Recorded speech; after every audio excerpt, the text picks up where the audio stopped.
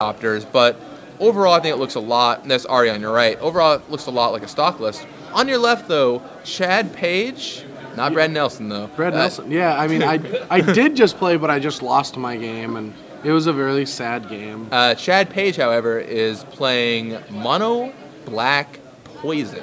4 Ichor Claw Mirror, 4 Phyrexian Crusader, 4 Plague Stinger, 4 Whispering Spectre, 4 Dark Favor, 3 Dismember, 2 Doomblade, 4 Mutagenic Growth, 4 Virulent Wound, 4 Despise.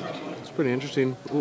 Very similar to the deck that was played at Nagoya by Go and Sam Black and that whole crew. Played a mono black discard or mono black poison deck. Whispering Spectre is really interesting with like the Dark Favor because it's just like pump, get them, mill 4 or like discard 4 cards.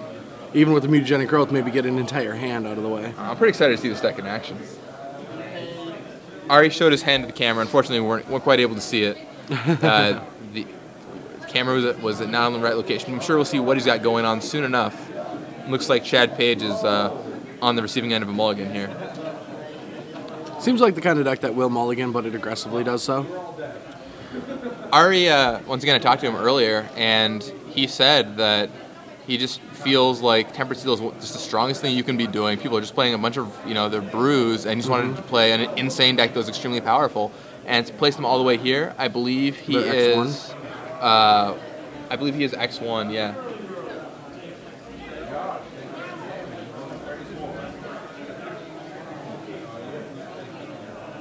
All right, so Chad on the left is going to keep his hand, and we're off to the races. Oh, no, he's not. Uh-oh, going down to 5 It looked like he was cards. going to keep it, but he's not. So we're going to be 7 versus 5. That's no good. Temperature already seems like it would be a decent matchup because you get so many creatures into play that are going to stop a lot of the creatures from attacking. Yeah, I think it's going to be rough. It's going to be a rough matchup for Chad Page, and this game 1 situation is not helping matters. Yeah, Phyrexian Crusader is really good, but Ari does have 2 main deck dismembers. So if he draws one of those against the Phyrexian Crusaders, because Dismember is so good in this matchup, it's actually just black kill a guy, or colorless kill a guy. Yeah. Yeah, it's really interesting. I want to see Chad's deck in action. Unfortunately, I think we featured a poison deck 2 or 3 times under the camera before while I've been doing it, and every single time it's just gotten a terrible draw and lost. Yeah, so it just got smashed. We'll hopefully get some action out of Chad Page here. Have you seen any Infect under the camera in Legacy? Like some shoal action? Not yet, but tomorrow could be the day. I would not be too surprised. I mean, it was a very successful modern deck. It could kill on turn 2. Yeah. Mental Misstep isn't around. I could see a lot of people in Legacy being like, hey, I could do that in... or a lot of people watch the modern that play Legacy and like, I could do that in Legacy. Right, or you don't play Legacy. Oh, I could just play the second Legacy. Yeah. Seems good. Add Force Will to it. It sounds like a better card. All right, so let's see. Hand works out. No action for Chad. Just plays a land, passes. Ari Lax starts off with... Vault Scourge, I imagine. Vault Scourge, yeah. Good. Ari's good with those Vault Scourges. All right, Swamp Stomp for Chad Page. Down comes Plague Singer. The cat is out of the bag. Interesting. Ari top decks a late Memnite. It's not a Vault Scourge. Or an early Memnite. Or it's not a... Yeah, Vault Scourge. All right. Mutagenic Growth, Dismember. Ugh. Ari just 2 for 1's Chad. After the mulligans. Yeah, oh, brutal. I don't know that I like that block Mutagenic Growth there. Seems like from Chad's position, you'd rather just attack for 3 poison, right? Well, Ari did miss his land drop. Did keep a 1-lander on the draw. Whew. Scary. So if we can see a Phyrexian Crusader come down, no. No Crusades. And we hit the land, so... From what looked like maybe Chad getting back into this game isn't going to happen. Well, it's certainly a rough situation. Right. There's a Shrine of Loyal Legions for Ari Lax. All right, so Chad just draws a card, passes. Oh, no. Yeah, this is Spinethopter for Ari. Attacks for 2 more. Chad goes down to 16. And there's Spinethopter. All right, all that life that Ari's been gaining gets taken away with the Spinethopter. Which gets Victim... Oh, what just happened? Doomblade. Yeah. Doomblade. And there's Plague Stinger. All right, the first one went down. Let's see. And Dark Favor. Interesting. Would you consider Victim of Night in a deck like this? You do have 4 Inkmoth Nexus, but the rest of your lands are swamps. Victory of the Night? Victim of Night. Victim of Night? There's Tempered Steel, serving in with that Midnight. What's Victim of the Night? Destroy target non-monster creature. Maybe, possibly, BB. yeah. It seems like a better card, right? I mean, it's better, but it costs BB, so it's a little more hammering. In a mono black deck, I think it's fine. I mean, you have 4 Inkmoth Nexus, which is the... It's still, like, that should be fine.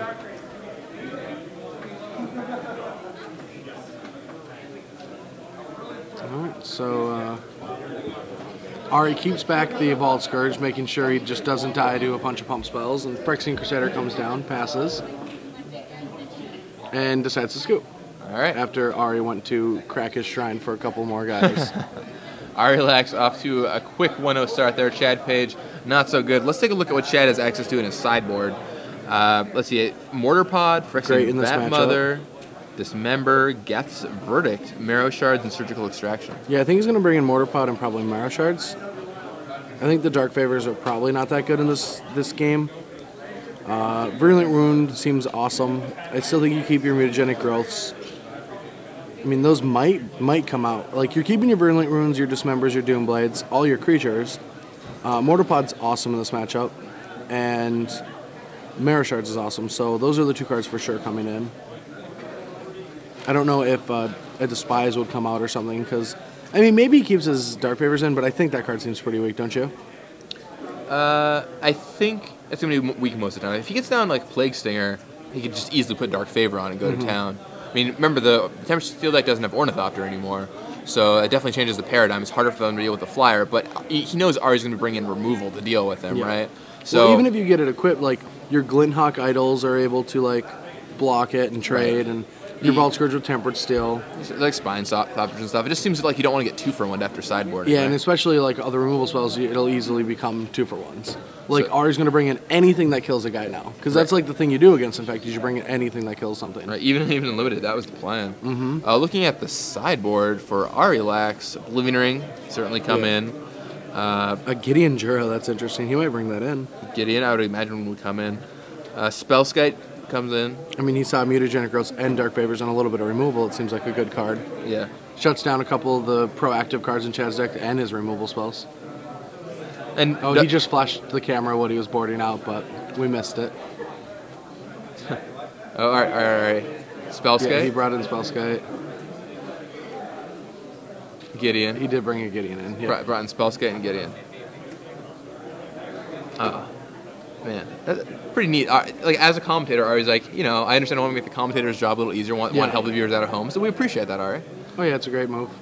Thanks for showing us. It's easier to think about that kind of stuff too when you're up a game. Yeah, sure. It's like, I'm playing against Mono Black Poison. I have all these awesome cards. It seems like a pretty good matchup for Ari. Yeah, it's got to feel good in such a late round when you're almost to make top 8 to play like this deck. And I'm not saying it's bad, but I'm just saying, like, seems like a good matchup for Tempest. Yeah, but it's like you're playing against like a mono-colored Infect deck. You're like, this is much better than playing against a good player playing Esper right now or something like that. Unless it's the breakout deck, but I mean, I think it's just more that it's just a good matchup. Like, whenever I sit down and I play against a good matchup, like playing for something, I'm happy, you know. And this seems like a pretty good matchup for Ari. Of course, Chad is potentially capable of some good draws, but it's not going to be easy. If he draws enough Virulent Wounds, draws enough Mortar Pods, Marrow Shards at the right time, it could work. Oh, of course. So, Ari's got some cards he can bring in. Do you think he wants some of his slower cards, like Hero Blade Hold here? Or do you want to shave down some of those? Well, it depends. It depends what he takes out. Like, I think that, like, Shrine's probably a very slow card in this matchup. I'd probably take out my Shrines first. The Lunarch is really slow. Like, a couple heroes doesn't seem bad, especially if you're trying to race. Like, you need to keep in your, like, action cards.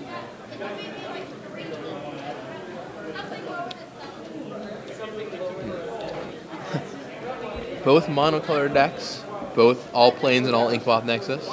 Yeah. Fighting it out. Winner of this match has got one more round to win, and maybe they can draw into top 8 potentially, so It's getting serious. yeah. Ari, no stranger to the pressure. Top 80 in a 500-person tournament, that's just got to feel good. You would know nothing about that, right? I mean, It's top it does, but it's been so long. I guess that's fair. I mean, How big was DC? It was huge, like right? 19 something. Yeah, that's insane. And you're just like, get that spot, like take it all down. Just, I mean, I gotta, snuck in, yeah. So good, yeah. It was like the craziest make top 8 because I'm Xing 3 with 3 rounds to go, and I'm like, I'm just playing Magic now. And I play out my rounds, and I'm like, oh, like I might be in top 8 contention, whatever. We'll see what happens. And I never got too excited. I never went over to the pairings. Like I remember Ari, like, you know, desperately looking through the standings in that top 8 and like trying to figure out if he makes it, and like everyone else is doing it, and I'm just like, you know, walking around listening to music. And then going into the like pairings go up, and I'm like, all right, or standings go up, and I'm like, all right, time to figure it out. Someone comes up and like pats me back, congratulations. Then finally I'm like, yeah, I'm in top 8, I made it. Then somebody else is like, sorry, man. And so then I'm like actually flustered about it now, so I have to run over and look because I just got told I made top 8 and then told I didn't. Right. And you did, of course. And the way this story ends, by the way, is Brad Nelson ends up winning the tournament. Yeah, I won the tournament. And then you flew to San Juan, made top 8. So here we are, off to the races. We have turn 1 of Volt Scourge. Our relax is super common play. Dismember. Was that Dismember or Virulent Wound? Oh, it could have been a wound. Yeah, they wrote on the life. Well, both cards you have to write on the life total. All right, there comes a Plague Stinger from Chad Page. Turn 2 spells, Skite. So those dark favors are not going to be too great right now. Serves him for So 1 point. neither. So far, we have to see what if Ari gets a poison cut or Chad loses 4 life. Multiple Plague Stingers. All right, Ari loses the life. All right, Tempered Still. He has a 2/4 in play. Response Dismember Spellskite. All right, Spellskite down. Wow, that is much more robust draw for Chad here. Yeah. Land number 4 serves with 2 stingers. Ari goes to 4 in poison counters. And a Vat Mother. Whew, Vat Mother. It's a big guy. I didn't expect him to bring those in, but 4/5 is pretty huge. Yeah. You got to get the beats on somehow. Glintalk Idol's pretty big. I'll be able to block those Plague Stingers nicely, but Yeah. Ari sitting at 3 poison? 4 poison. 4 poison. 1 from Virulent, 1 from the first Plague Stinger attack, 2 from the attack with both.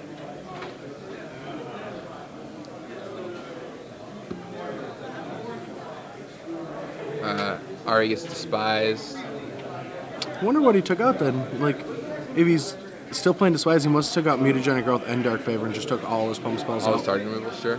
And All right. that's it. Ari scoops it wow. up. That's even faster than Ari beat Chad in the first game. Wow.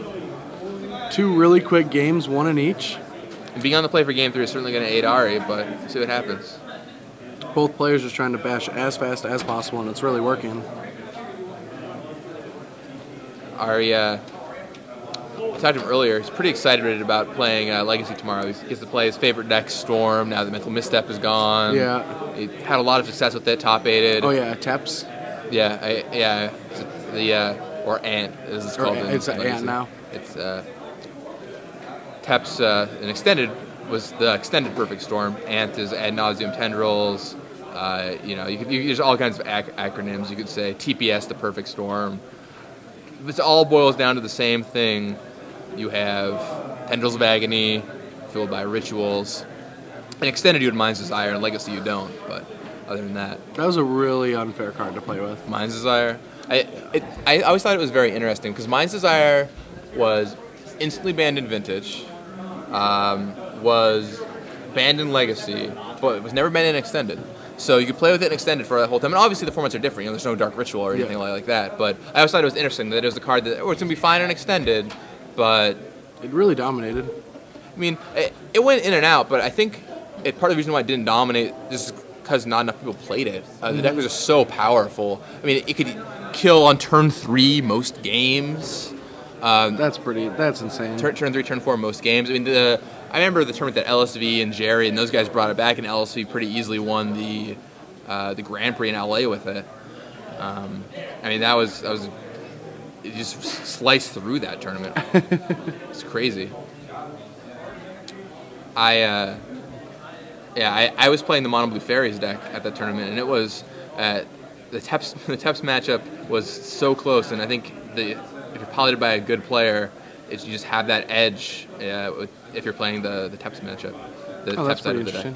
Like, basically whoever is the better player, I felt really had an edge in that matchup. It was very skill. Games went really long, and games went long. I mean, they got down to like Vendelion Click plus. Riptide Lab a lot. Like I beat Jerry late into day 2, but I mean I watched LSU just demolish Wizards players all day who just weren't On his level. Yeah, just weren't on the same level. I think he might have beat 2 different players playing the Mono Blue Wizards deck on route to the top 8 or to winning the thing. I mean, that guy like 8. really can like just play Magic in such a way that it's an art form. Like watching Paulo, like a couple tournaments before I started playing professionally, I watched Paulo play, and it was kind of Magic. And like Luis still does that to me. Like I understand a lot of Paulo's plays, but I never understand Luis's plays. Like when he gets really deep in the tank, it's really impressive still to watch him this day and like be amazed at some of his lines. Won the best for a reason. All right, so we're getting ready for Game 3 in the round 8. 2 more rounds left, and then we have a top 8 match. And then quarterfinal time. It's amazing. Just once again, this format's going so fast. This match has taken 10 minutes, 15 minutes so far. More time has been spent shuffling, and no fetch lands have been cracked. I mean, it's insane. Well, yeah. I mean, you look at the decks from the past. I mean, it was more grindy, and we don't know what the grindy decks are anymore. Right. Liliana can win a game pretty fast, too. No Lilianas to be found here, though. Just all kinds of creature smash 'em ups. Ari kept his hand super fast. Chad going to think about his for a little while. He mulliganed down to 5. All right. He keeps. He's going to keep. Game 1, he mulliganed down to 5. Plays versus Swamp, and then a Spellskite comes down, gets dismembered. So Ari does not have fast draw. No, for the first time I think we've seen playing Lightning fast, too. No Vault Scourge. Well, I mean, want to end the game in record time. All right, he has that Gideon in hand. Yeah, that's so powerful if that resolves. Yeah, he has to hope he doesn't get despised. All right, there is Spinethopter, which can block that Plague Stinger very easily. If it lives, like, he has a ton of removal spells. Like, Chad has tons of removal spells to get through that thing. Board is Plague Stinger versus Spinethopter. All right, so Chad doesn't have a Virulent Wound, or he would have already done that, but serves in, trade. I mean, I can't. Ari can be more than happy here to. Ari's got Gideon in hand. All right. Well, is that Phyrexian Crusader? So Ari goes for Glintock Idol plus Vault Scourge, while Chad plays Phyrexian Crusader. We're gonna bash through. Chad plays Whispering Spectre as a land. Realizes that it's not a land. Is that what just happened? Yeah. Oops. Still probably gonna play it. We'll see. No, it goes for a Vat Mother. Oh. Ari needs to, if he's got Dispatches in his hand, which I imagine he's got some kind of removal spell, he needs that 3rd artifact. All right, it's hero time. Ships the turn. All right. Some big creatures coming down for Chad. So do you think that Vault Scourge is just going to like jump in front of I think it has to. Like he's dead to a Mutagenic Growth that he's already seen.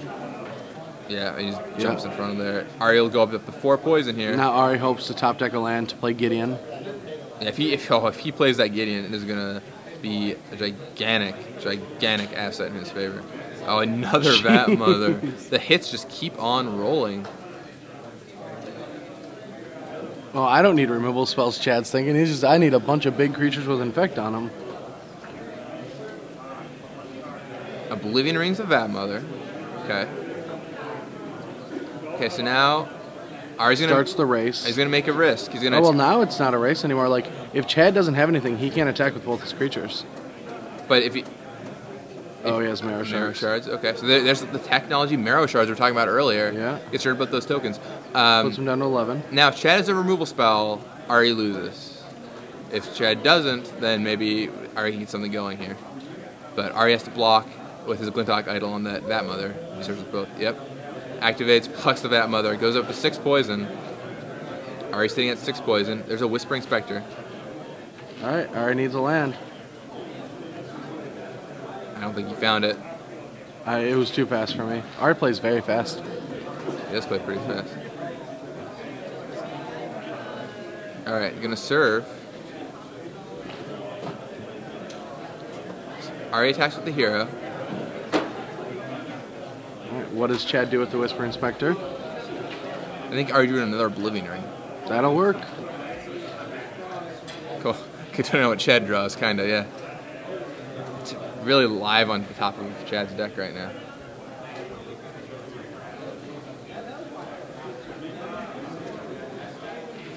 It depends on how he sideboarded. Not a lot of cards are live right now. I guess if he top decks Mortapod, he's live. Mortapod, mutagenic growth. If he kept it in, like, Yeah. we don't know. Dark Favor. All right, so he takes it, and then So yeah, Oblivion Rings. Mortapod or mutagenic growth. Other than that, I think Chad's dead. Oh, Chad could have drawn Marrow Shards too, Yeah, and block. and then used the blocker. Oh, double Oblivion Ring by Ari there. That was a good draw. Still sitting with that Gideon in his hand. All right, Chad's thinking so long. I don't think he has it. Usually, when someone goes deep in the tank at this, like with a board like this, he's. I think there are 2 lands in Chad's hand. I'm not sure what his third card is.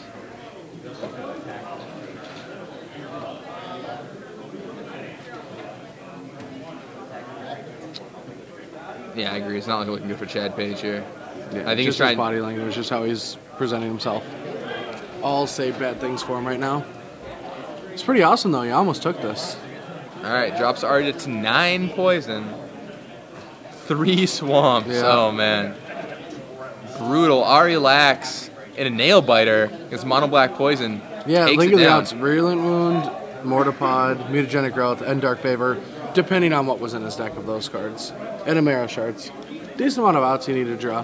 Yeah, I mean, Chad had quite a few outs there. Didn't find any of them. Instead, just found a